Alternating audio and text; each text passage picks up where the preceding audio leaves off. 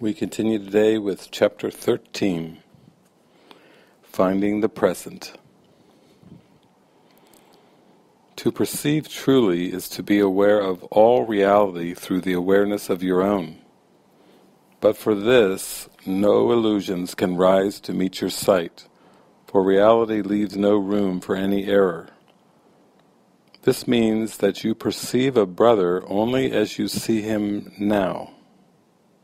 His past has no reality in the present, so you cannot see it. Your past reactions to him are also not there, and if it is to them that you react, you see but an image of him that you made and cherish instead of him. In your questioning of illusions, ask yourself if it is really sane to perceive what was as now. If you remember the past as you look upon your brother, you will be unable to perceive the reality that is now. You consider it, quote, natural to use your past experience as the reference point from which to judge the present. Yet this is unnatural, because it is delusional. When you have learned to look on everyone with no reference at all to his past, either his or yours as you perceive it, you will be able to learn from what you see now. For the past can cast no shadow to darken the present, unless you are afraid of light. And only if you are would you choose to bring darkness with you, and by holding it in your mind, see it as a dark cloud that shrouds your brothers and conceals their reality from your sight. This darkness is in you. The Christ, as revealed to you now, has no past, for he is changeless, and in his changelessness lies your release. For if he is as he was created, there is no guilt in him. No cloud of guilt has risen to obscure him, and he stands revealed in everyone you meet, because you see him through himself. To be born again is to let the past go, and look without condemnation upon the present. The cloud that obscures God's Son to you is the past. And if you would have it past and gone, you must not see it now. If you see it now, in your illusions, it has not gone from you, although it is not there. Time can release as well as imprison, depending on whose interpretation of it you use. Past, present, and future are not continuous, unless you force continuity on them. You can perceive them as continuous and make them so for you. But do not be deceived and then believe that this is how it is. For to believe reality is what you would have it be according to your use for it is delusional. You would destroy time's continuity by breaking it into past, present, and future for your own purposes. You would anticipate the future on the basis of your past experience and plan for it accordingly. Yet by doing so, you are aligning past and future and not allowing the miracle, which could intervene between them, to free you to be born again. The miracle enables you to see your brother without his past, and so perceive him as born again. His errors are all past, and by perceiving him without them, you are releasing him. And since his past is yours, you share in this release. Let no dark cloud out of your past obscure him from you, for truth lies only in the present, and you will find it if you seek it there. You have looked for it where it is not, and therefore have not found it. Learn then to seek it where it is, and it will dawn on eyes that see. Your past was made in anger, and if you use it to attack the present, you will not see the freedom that the present holds. Judgment and condemnation are behind you, and unless you bring them with you, you will see that you are free of them. Look lovingly upon the present, for it holds the only things that are forever true. All healing lies within it, because its continuity is real. It extends to all aspects of the sonship at the same time, and thus enables them to reach each other. The present is before time was, and will be when time is no more. In it are all things that are eternal, and they are one. Their continuity is timeless, and their communication is unbroken, for they are not separated by the past. Only the past can separate, and it is nowhere. The present offers you your brothers in the light that would unite you with them and free you from the past. Would you then hold the past against them? For if you do, you are choosing to remain in the darkness that is not there, and refusing to accept the light that is offered you. For the light of perfect vision is freely given as it is freely received, and can be accepted only without limit. In this one still dimension of time that does not change, and where there is no sight of what you were, you look at Christ and call His witnesses to shine on you because you called them forth. And they will not deny the truth in you because you looked for it in them and found it there.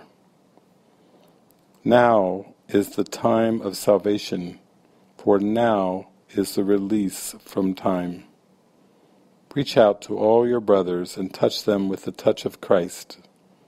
In timeless union with them is your continuity, unbroken because it is wholly shared. God's guiltless Son is only light. There is no darkness in Him anywhere, for He is whole. Call all your brothers to witness to His wholeness, as I am calling you to join with me. Each voice has a part in the song of redemption, the hymn of gladness and thanksgiving for the light to the Creator of light. The holy light that shines forth from God's Son is the witness that His light is of His Father. Shine on your brothers in remembrance of your Creator, for you will remember Him as you call forth the witnesses to His creation. Those whom you heal bear witness to your healing, for in their wholeness you will see your own.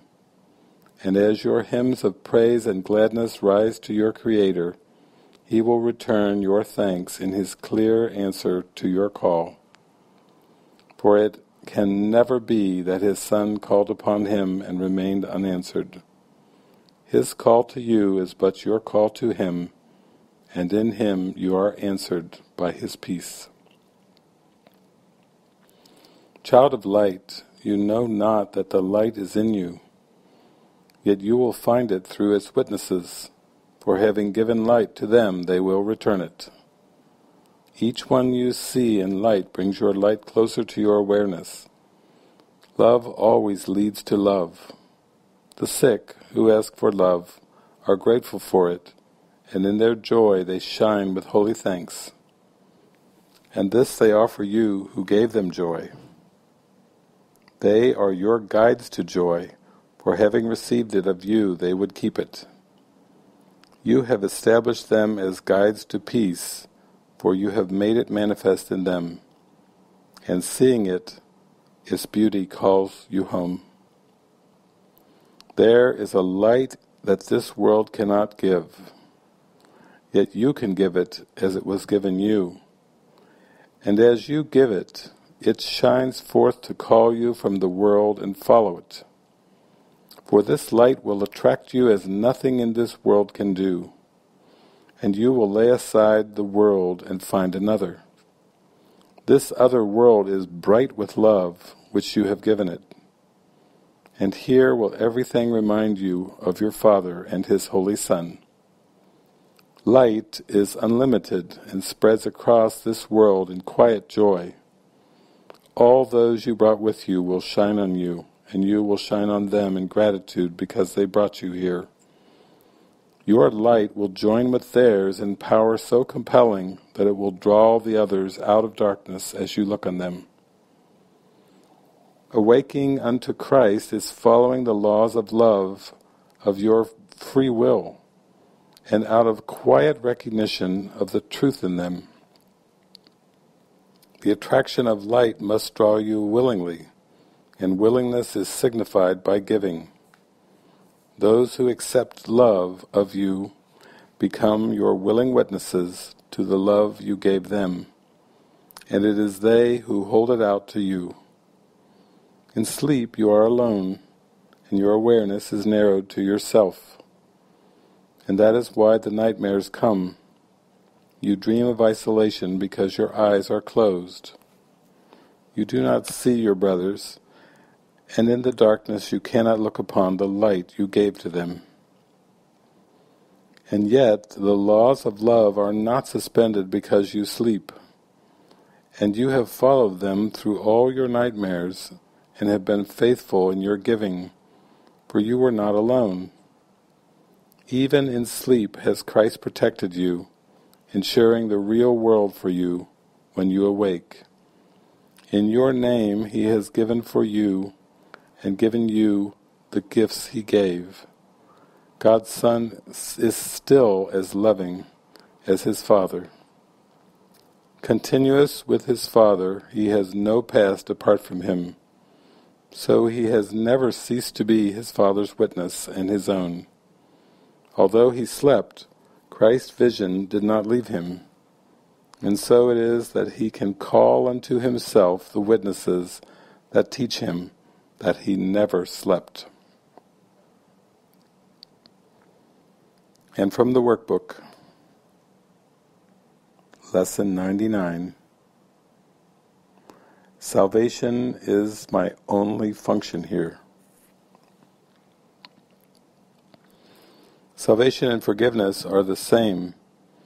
They both imply that something has gone wrong, something to be saved from, forgiven for, something amiss that needs corrective change, something apart or different from the will of God. Thus do both terms imply a thing impossible, but yet which has occurred, resulting in a state of conflict seen between what is and what could never be. Truth and illusions both are equal now, for both have happened. The impossible becomes the thing you need forgiveness for, salvation from. Salvation now becomes the borderland between the truth and the illusion. It reflects the truth because it is the means by which you can escape illusions. Yet it is not yet the truth because it undoes what was never done. How could there be a meeting place at all, where earth and heaven can be reconciled within a mind where both of them exist? The mind that sees illusions thinks them real. They have existence in that they are thoughts, and yet they are not real, because the mind that thinks these thoughts is separate from God. What joins the separated mind and the thoughts with capital mind and capital thought, which are forever one? What plan could hold the truth inviolate, yet recognize the need illusions bring, and offer means by which they are undone without attack and with no touch of pain? What but a thought of God could be this plan, by which the never done is overlooked and sins forgotten which were never real? The Holy Spirit holds this plan of God exactly as it was received of Him within the mind of God and in your own. It is apart from time in that its source is timeless, yet it operates in time because of your belief that time is real. Unshaken does the Holy Spirit look on what you see, on sin and pain and death, on grief and separation and on loss. Yet does he know one thing must still be true. God is still love, and this is not his will. This is the thought that brings illusions to the truth, and sees them as appearances behind which is the changeless and the sure. This is the thought that saves and that forgives, because it lays no faith in what is not created by the only source it knows. This is the thought whose function is to save by giving you its function as your own. Salvation is your function, with the one to whom the plan was given. Now are you entrusted with this plan, along with him. He has one answer to appearances, regardless of their form, their size, their depth, or any attribute they seem to have. Salvation is my only function here. God still is love, and this is not his will. You who will yet work miracles, be sure you practice well the idea for today. Try to perceive the strength in what you say, for these are words in which your freedom lies. Your Father loves you. All the world of pain is not his will. Forgive yourself the thought he wanted this for you. Then let the thought with which he has replaced all your mistakes enter the darkened places of your mind that thought the thoughts that never were his will. This part belongs to God, as does the rest.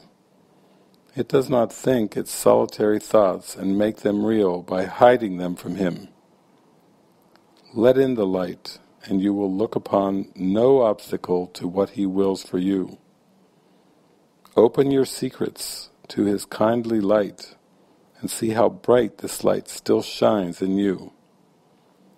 Practice his thought today, and let his light seek out and lighten up all darkened spots, and shine through them to join them to the rest. It is God's will your mind be one with his. It is God's will that he has but one son. It is God's will that his one son is you.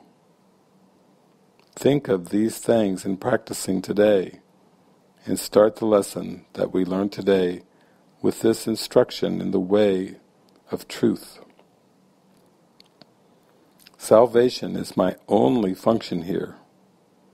Salvation and forgiveness are the same. Then turn to him who shares your function here, and let him teach you what you need to learn to lay all fear aside and know yourself as love, which has no opposite in you. Forgive all thoughts which would oppose the truth of your completion, unity, and peace. You cannot lose the gifts your Father gave. You do not want to be another self. You have no function that is not of God. Forgive yourself the one you think you made. Forgiveness and salvation are the same. Forgive what you have made, and you are saved. There is a special message for today which has the power to remove all forms of doubt and fear forever from your mind. If you are tempted to believe them true, remember that appearances cannot withstand the truth these mighty words contain. Salvation is my only function here. God still is love, and this is not his will. Your only function tells you you are one. Remind yourself of this between the times you give 5 minutes to be shared with him who shares God's plan with you. Remind yourself, salvation is my only function here. Thus do you lay forgiveness on your mind, and let all fear be gently laid aside, that love may find its rightful place in you, and show you that you are the Son of God. Salvation is my only function here.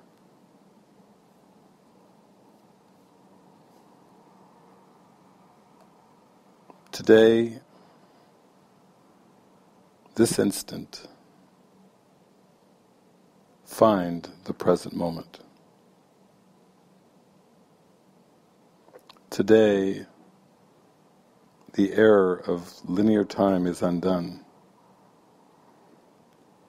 The error of seeking continuity in past, present, and future is over now. Today I will not force continuity on past, present, and future.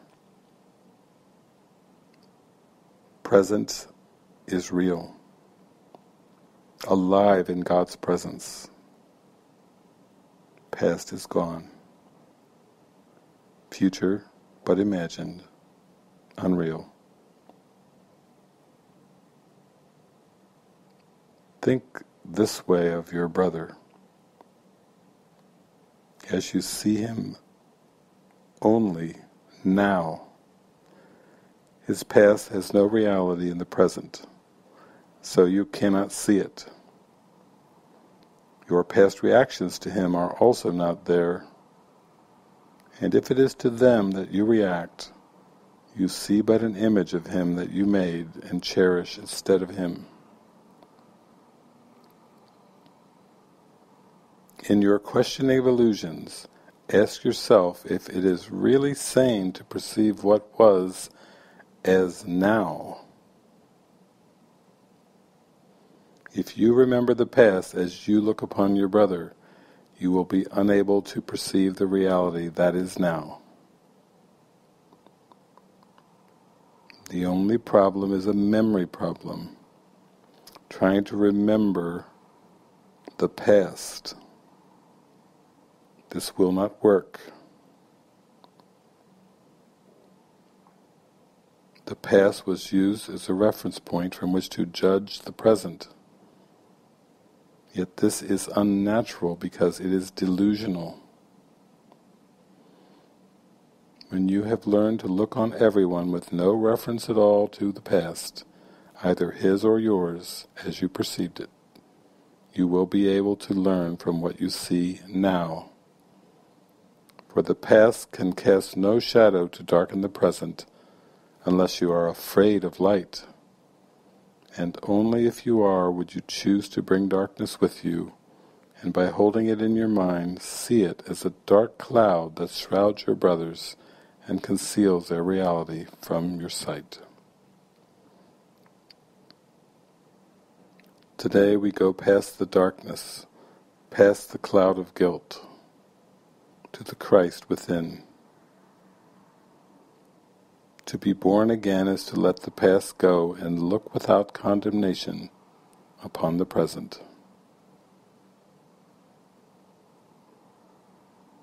The past is gone. You cannot see it now. Thus we give time to the Holy Spirit, that it may free us, free the mind, by the Holy Spirit's interpretation of it. Today we seek continuity in the Holy Spirit, in the kingdom of heaven, which is continuous. Eternity has no past and no future. These are unreal concepts. Now is the time of salvation,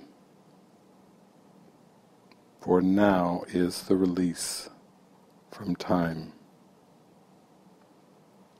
Shine on your brothers in remembrance of your Creator, for you will remember Him as you call forth the witnesses to His creation.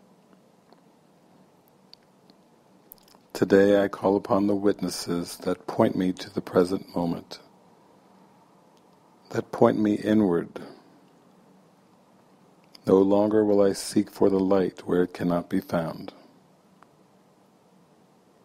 Today I turn within. There is a light that this world cannot give, yet you can give it as it was given you. And as you give it, it shines forth to call you from the world and follow it. For this light will attract you as nothing in this world can do, and you will lay aside the world and find another. This other world is bright with love which you have given it, and here will everything remind you of your Father and His Holy Son. Light is unlimited and spreads across this world in quiet joy. And all those you brought with you will shine on you, and you will shine on them in gratitude because they brought you here. Your light will join with theirs in power so compelling that it will draw the others out of darkness as you look on them. Today we follow the laws of love. Today we follow the laws of God's happy free will for happiness of all creation. We practice well our lesson of the day. Salvation is my only function here. God still is love, and this is not His will.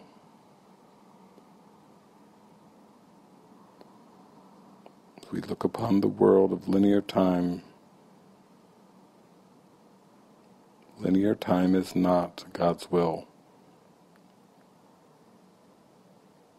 Salvation is my only function here. Salvation and forgiveness are the same. Salvation is my only function here. God still is love, and this is not His will.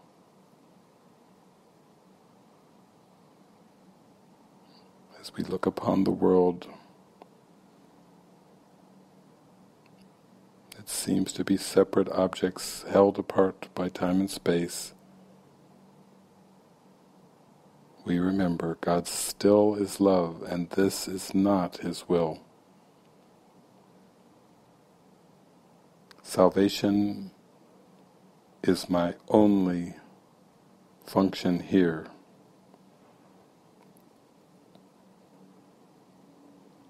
Today I would lay forgiveness on my mind and let all fear be gently laid aside, that love may find its rightful place within me and show me that I am the Holy Son of God. Salvation is my only function here. Amen.